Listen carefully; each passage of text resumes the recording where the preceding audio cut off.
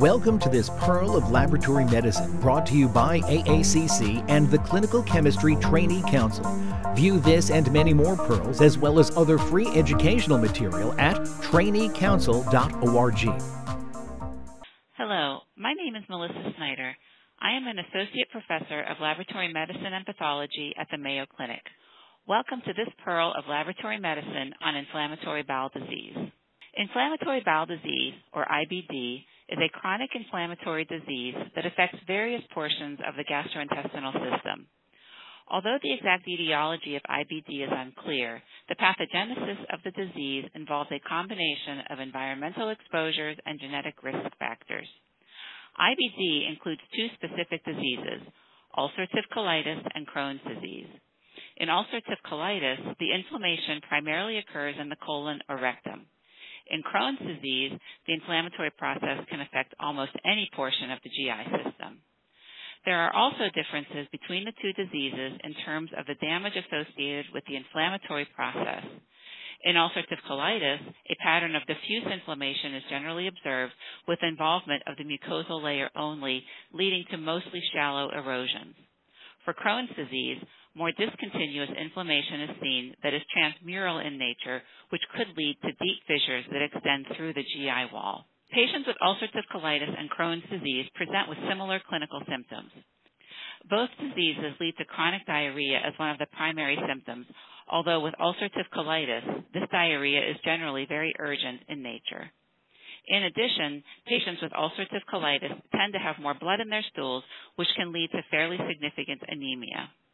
In Crohn's disease, weight loss is more of a significant symptom. This weight loss is due partly to malabsorption, but limited food intake is a contributing factor as well. Pain is another common feature of both ulcerative colitis and Crohn's disease.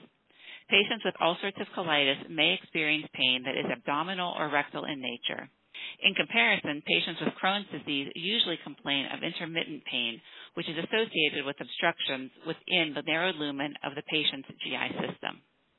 Finally, patients with ulcerative colitis and Crohn's disease often endure some systemic symptoms, including fever and fatigue.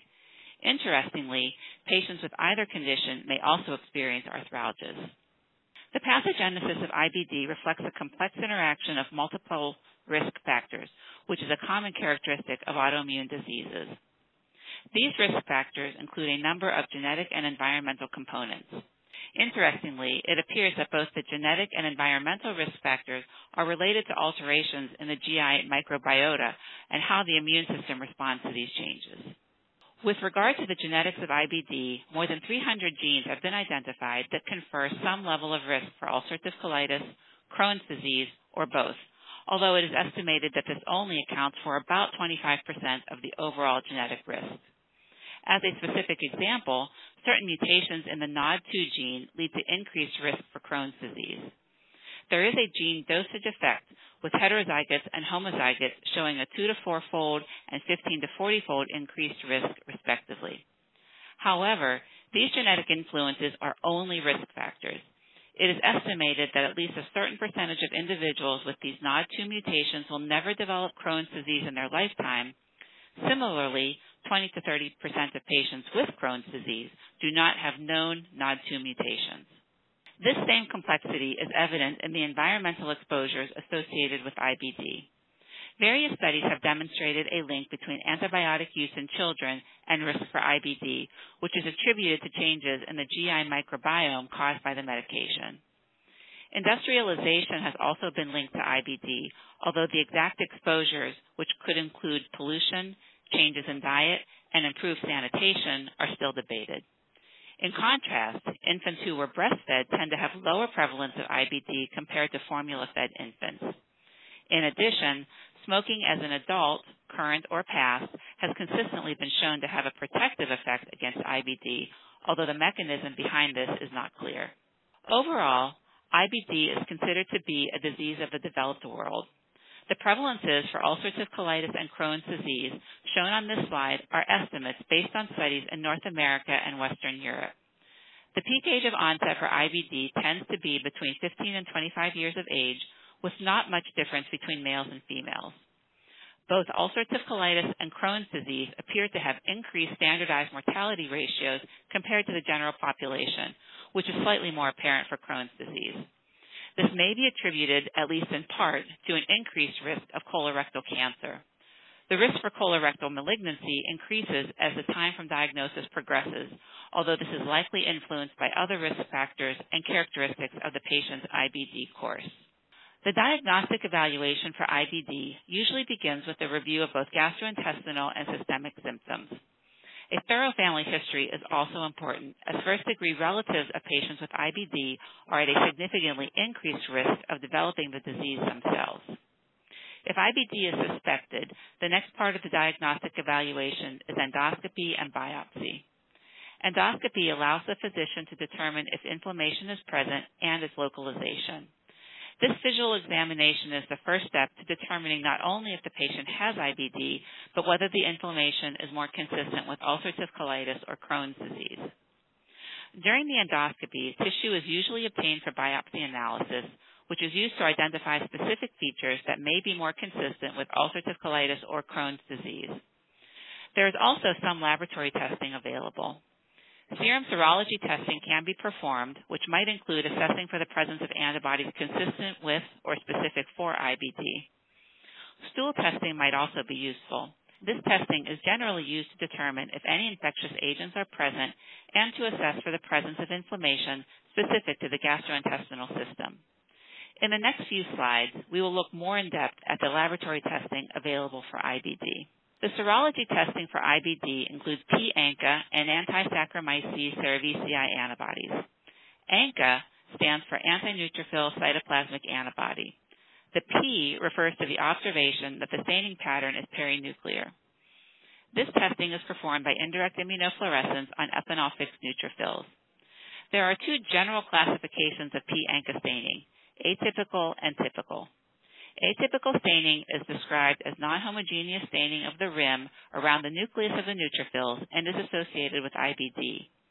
The specific antibody to which the atypical P-ANCA binds is not known, although multiple candidates have been considered.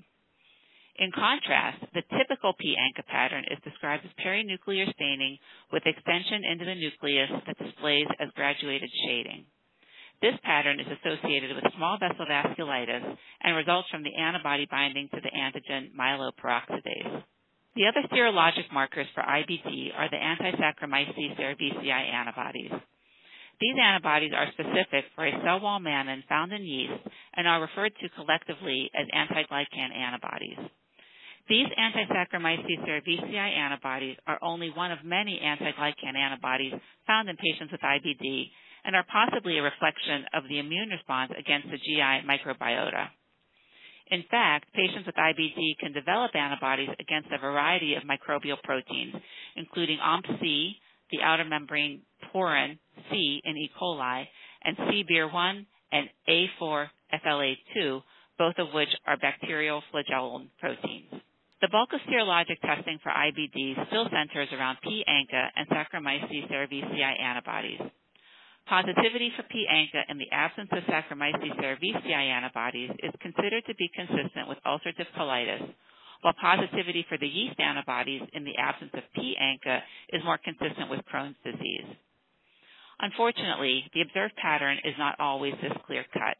Approximately 15% of patients with ulcerative colitis may be positive for Saccharomyces cerevisiae antibodies, and a similar percentage of patients with Crohn's disease may be P-ANCA positive. A meta-analysis addressed the utility of P-ANCA and the Saccharomyces antibodies for the diagnosis of IBD, ulcerative colitis, and Crohn's disease.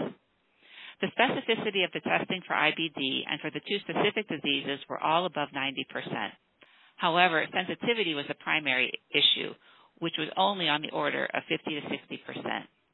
These data indicate that close to half of the patients with these conditions would not be positive for these serologic tests. This limited sensitivity has led most professional organizations to the conclusion that serology testing has very limited utility for the diagnostic evaluation of suspected IBD, since a negative result cannot be used reliably to exclude the diagnosis. Instead, most organizations suggest that P-ANCA and Saccharomyces cerevisiae antibody testing only be used in the subset of patients who are diagnosed with IBD, but for whom the physician is unable to distinguish between ulcerative colitis and Crohn's disease. In general, this may be the case for up to 10% of individuals who are diagnosed with IBD. Given the limitations of serology testing, the question becomes, is there other laboratory testing that can provide the needed sensitivity for diagnostic evaluation? This is where stool testing could play a role. Inflammation within the gastrointestinal system is associated with the presence of neutrophils. These neutrophils release their cellular proteins, which accumulate in the fecal material that is ultimately excreted from the body. Two of these neutrophil proteins are calprotectin and lactoferrin. Calprotectin is a calcium-binding protein and is one of the most abundant proteins in the neutrophil.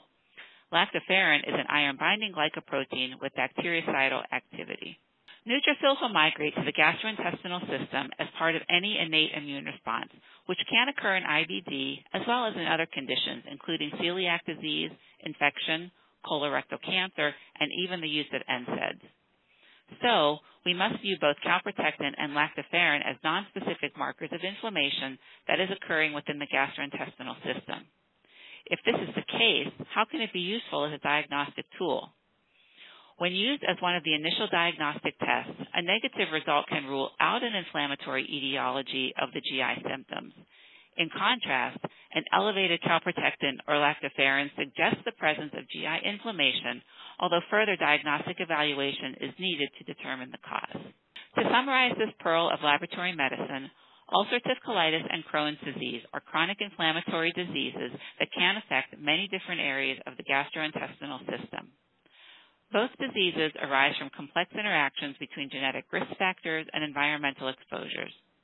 Establishing a diagnosis for ulcerative colitis and Crohn's disease can be challenging. Many of the symptoms, which may be somewhat nonspecific, overlap between the two diseases, and establishing the diagnosis still relies heavily on the clinical evaluation and endoscopy. The laboratory testing for IBD can be divided into fecal inflammatory markers and antibody serology. Fecal calprotectin and lactoferrin are appropriate for assessing for the presence of gastrointestinal inflammation. Based on the sensitivity of these markers, a normal result can be used to exclude an inflammatory gastrointestinal condition.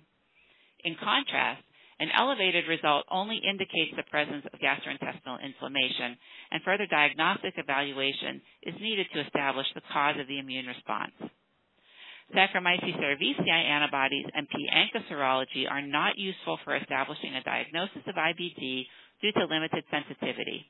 However, this testing may be helpful in distinguishing between ulcerative colitis and Crohn's disease in the small subset of patients for whom a specific diagnosis is unclear.